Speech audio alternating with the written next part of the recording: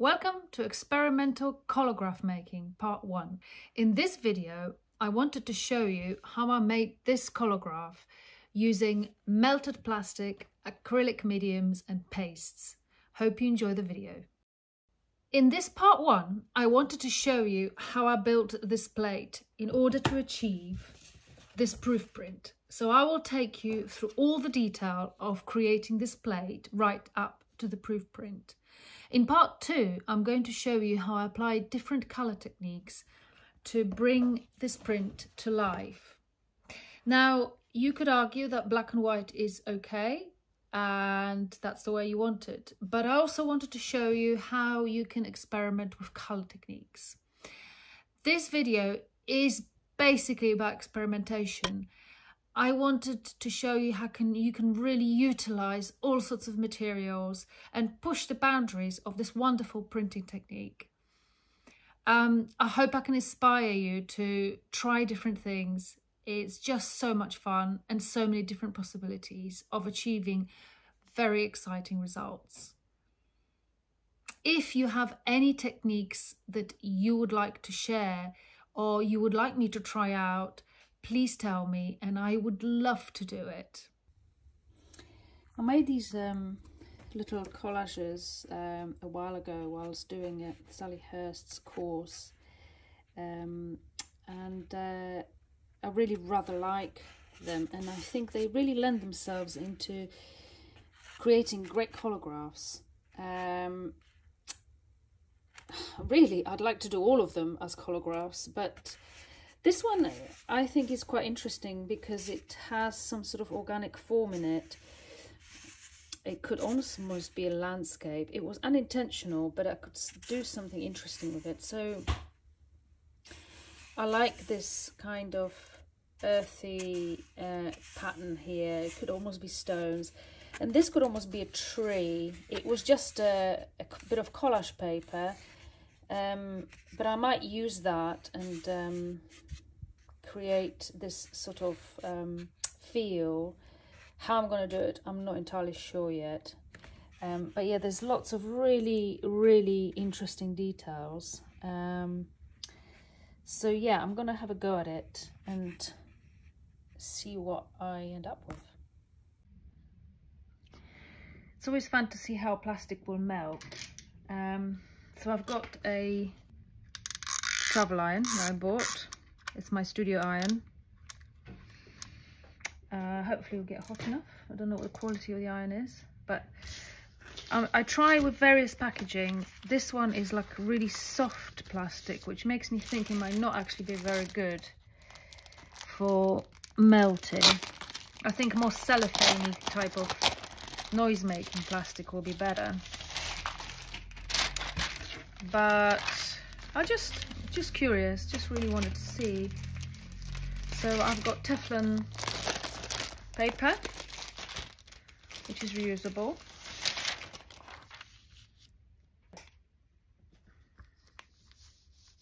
Ooh, I can see it crinkling.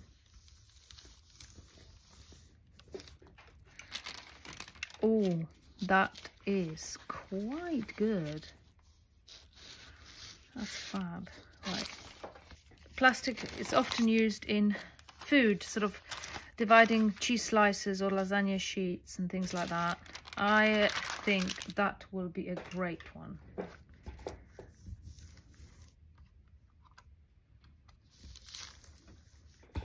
To melt.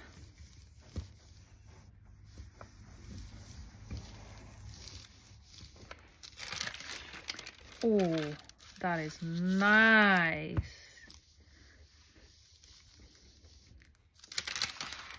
This is really awesome. Look at that fabulous texture. So I've chosen this heated plastic because it has sort of really organic shapes here that I wanted to be present in my piece. So I think I'm going to just kind of glue it on here Okay, so I'm just going to apply some acrylic media at the back, just gloss medium. So again, I've learned this, I would just like to point out, I've learned this at Sally Hurst's Collagraph course, which she's a bit of a hero of mine. She's absolutely amazing. And I would really recommend doing her course if you want to know everything there is to know about calligraphy. It's just fabulous.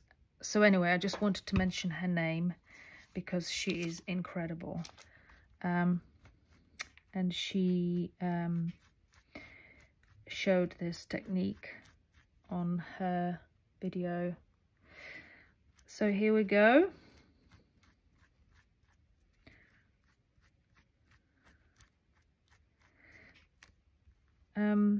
Just going to give it a quick dry with a hairdryer.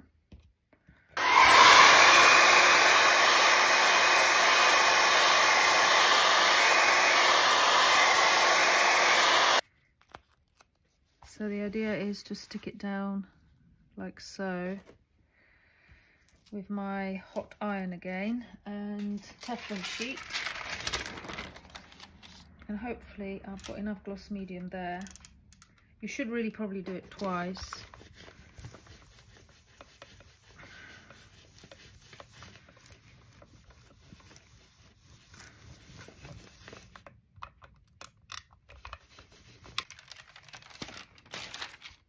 There you go. There's a couple of bubbles in there. That's pretty cool.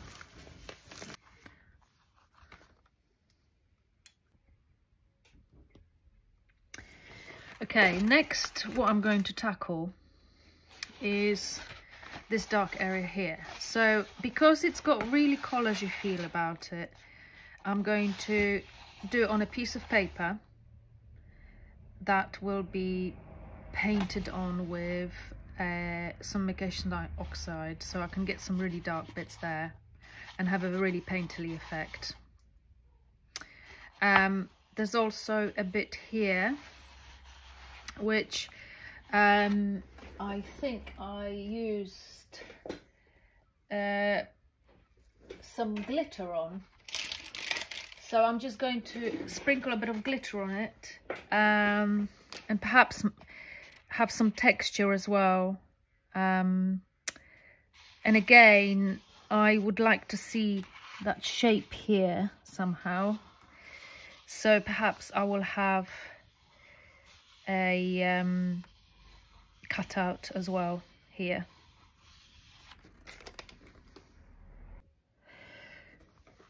So I've decided to use light moulding paste and make a shape here. So in order to achieve that, I'm going to just use masking tape for now and see how I get on, just to give it a general idea of that shape.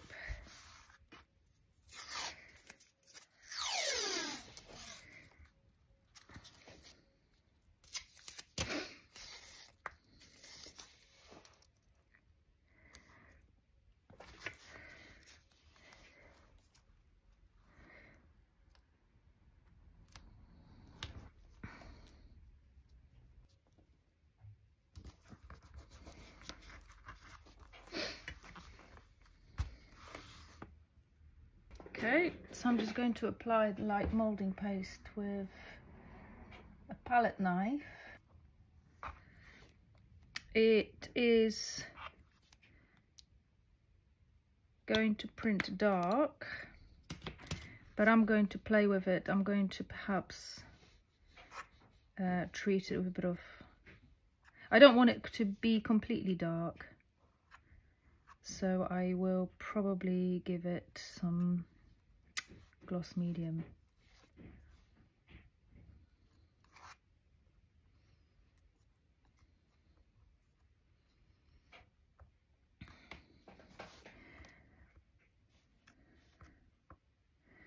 Now what I want to get is a little bit of texture here.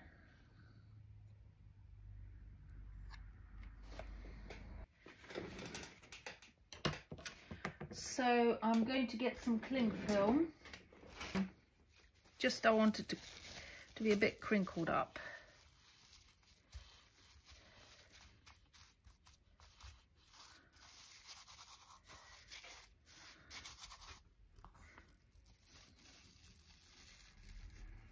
Just a little bit, roughen it up a little bit. Just give it a little scratch.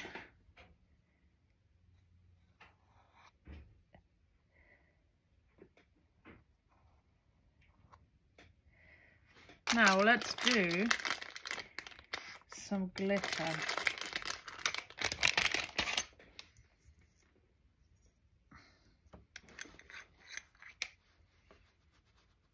I'm hoping this glitter will embed. I'm not sure if it will. I'm hoping it will.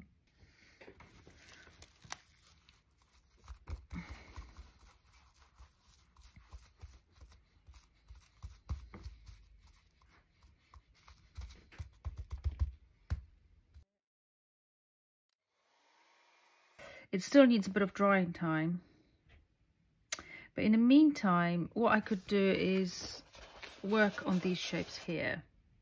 And I'm going to treat it first of all with Micacious iron oxide paint. Then I'm going to do pebbles on top of it.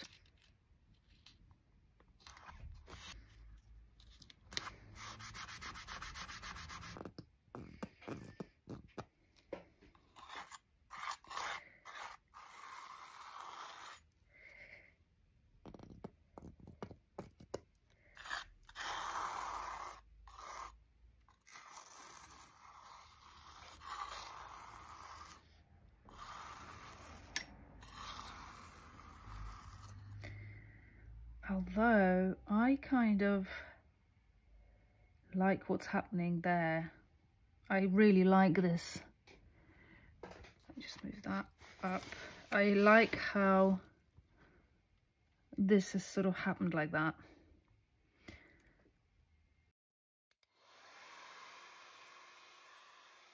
Going to create a collage paper. I'm going to use marker pad paper.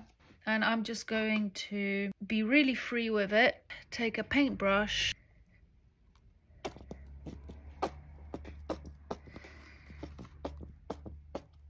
Kind of into the splatters, to be honest.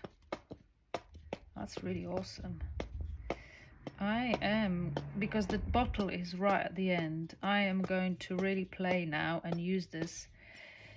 If not for this, I will certainly use it for something else. Because I'm loving this.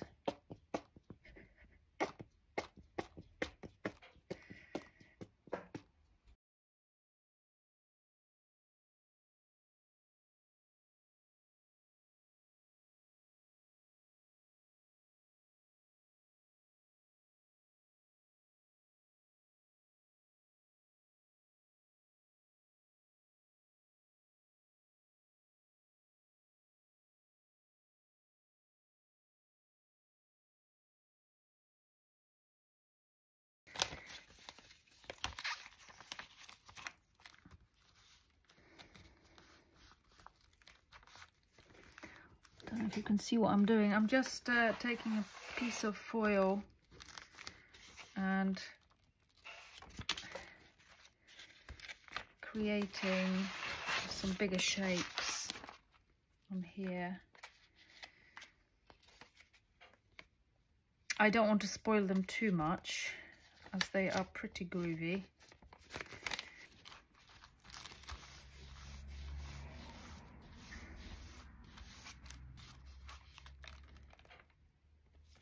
I might even use that as a collage paper itself because I quite like what's going on here.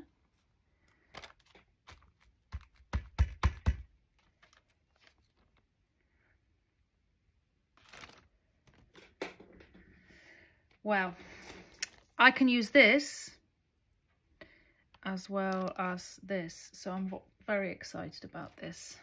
Let's do this one. Take the masking tape off. I'm hoping it hasn't spilled underneath because that would be a bit rubbish. I want a nice clean line. funky.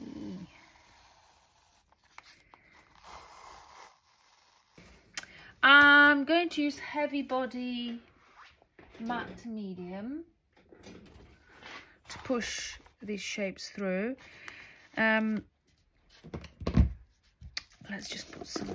It's a really good workable. It's quite thick, but it's matte as well. I don't want it to be glossy.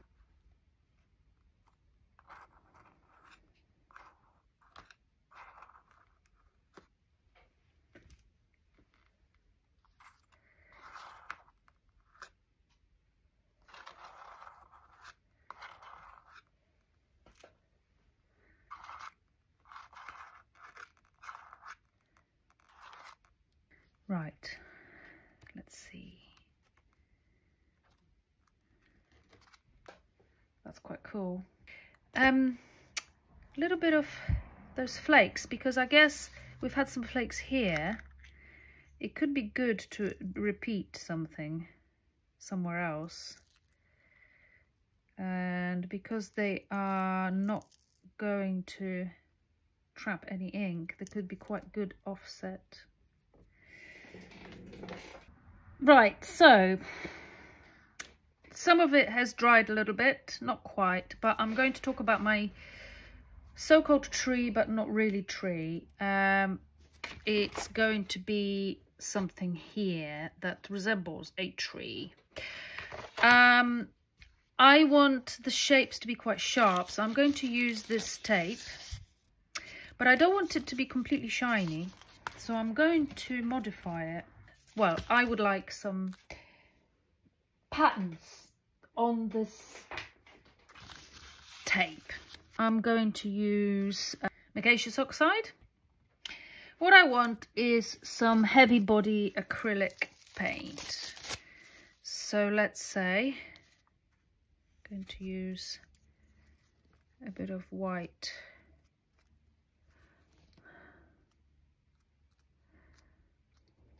Actually, it's kind of not sticking very well, but it's quite cool. Some Micacious.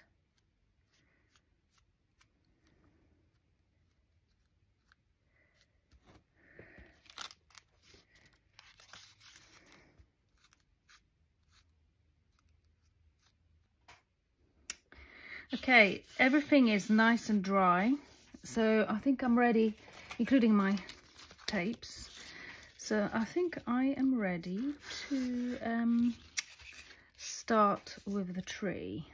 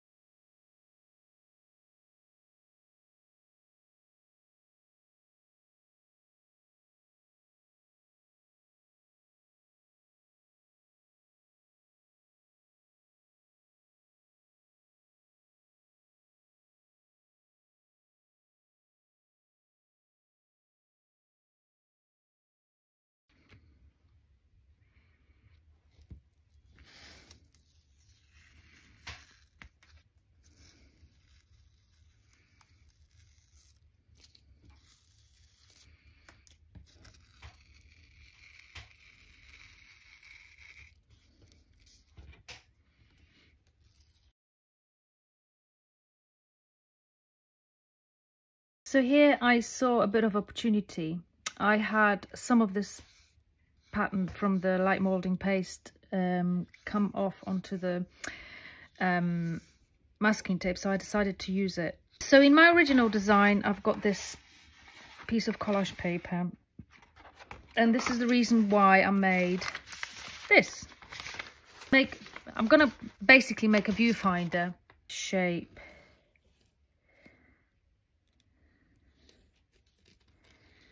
Kind of like that. This is cool. This has got elements of, yes, this is what I want.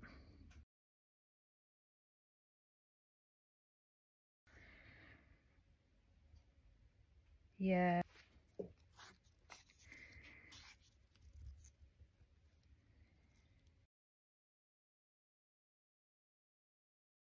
I've got a little shape here like that, perhaps.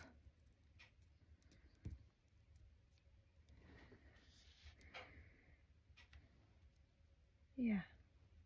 Okay. Cool. I'm happy. So, a bit of gloss media.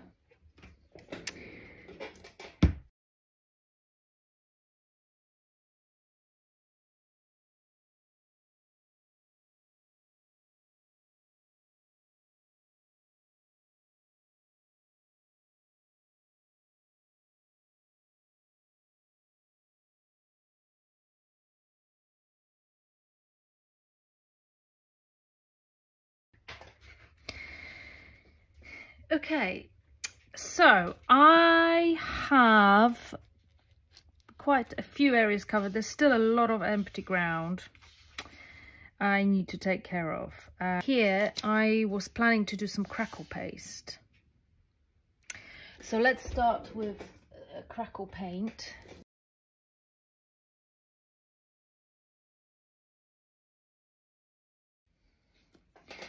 I'm going to start with the heavy body matte gel, matte medium. Basically, because I'm not really sure what I'm going to do here. I'm just going to crack on and be bold and see what happens.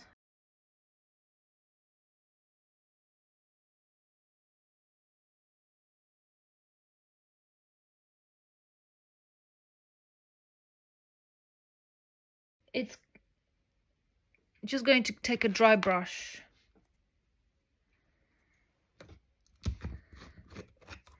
just very, very gently go over,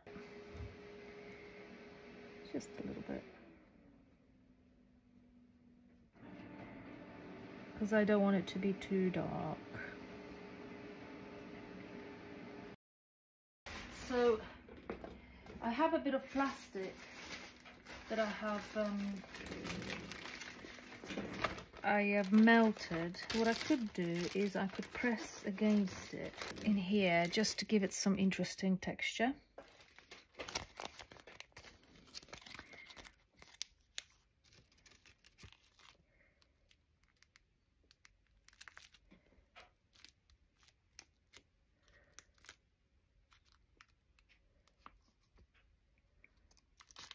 Here we go. I think I'm going to do some tile adhesive here. Tile adhesive will trap ink. It's very thick. I like using it because you can embed shapes into it. It's rough, gritty. Again, it's something I found out on Sally Hurst's. She uses it a lot. I would really, if you want to learn more about calligraphy, her courses are incredible. Yeah, tile adhesive is really good fun. You can get multi-layers like this, which are really fun.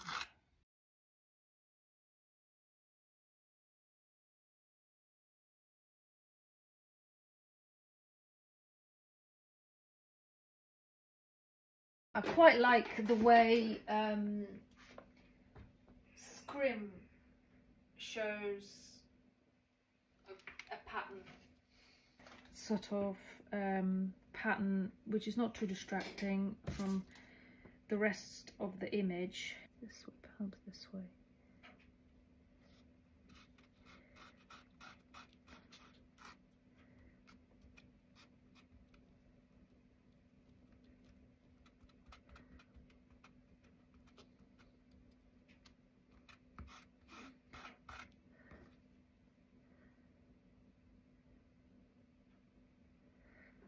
Yeah, that's cute. I like it.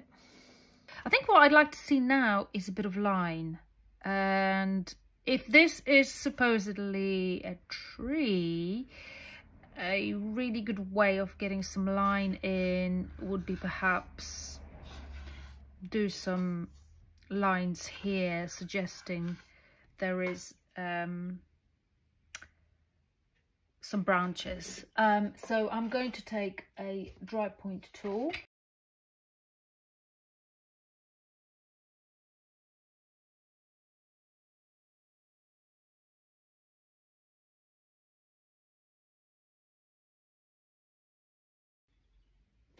Yeah, I've got some matte medium. I don't want it to be glossy.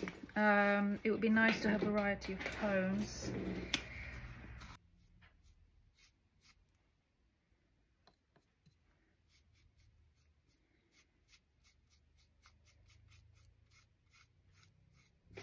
Just a little bit. Okay, so proof print for me, as always, is going to be in black. So I'm not going to use a palette knife. Card is a little bit more gentle.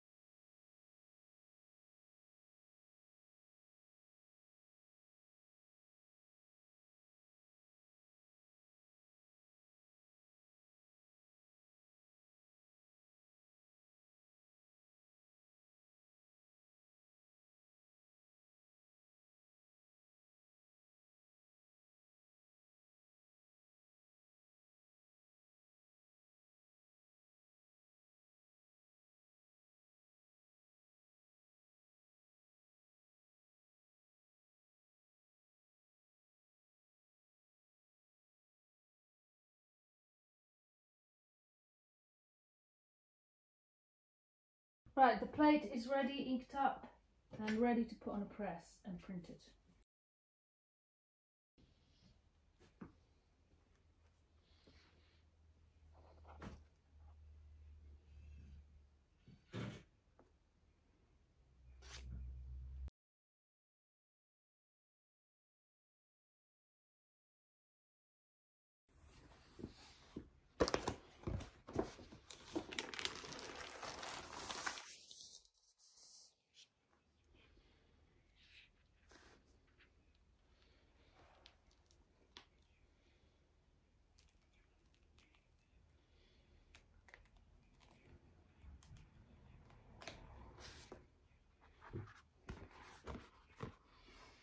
I'm really pleased with it.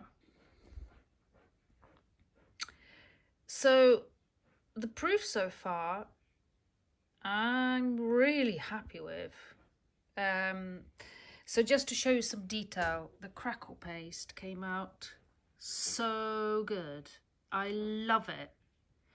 Look at all this really fun detail and just incredible results.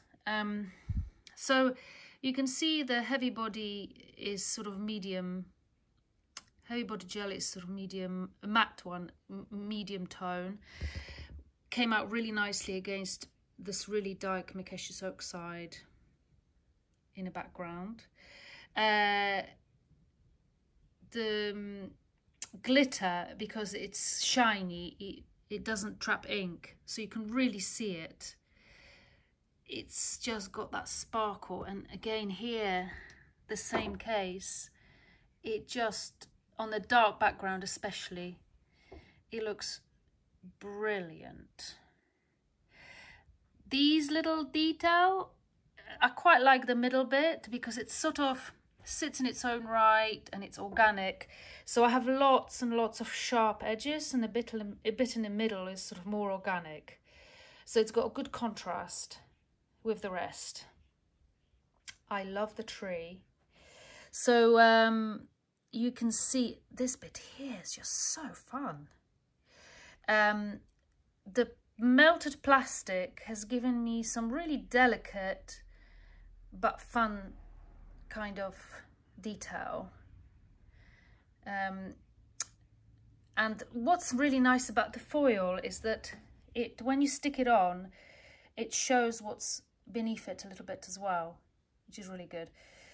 So my mixture of Heavy Body and Micacious iron oxide paint on top of the aluminium tape, really like that because it's giving me a nice variety on this tape. Yeah, so all in all, I like the black and white, but now I'm going to experiment with a bit of colour. But that's going to happen in part 2. So I hope you come back to the part 2 of the video, and I'm going to use the same plate and do some perhaps chincollets, maybe some viscosity and alapape colours. Stick around and I'll hopefully see you in part 2.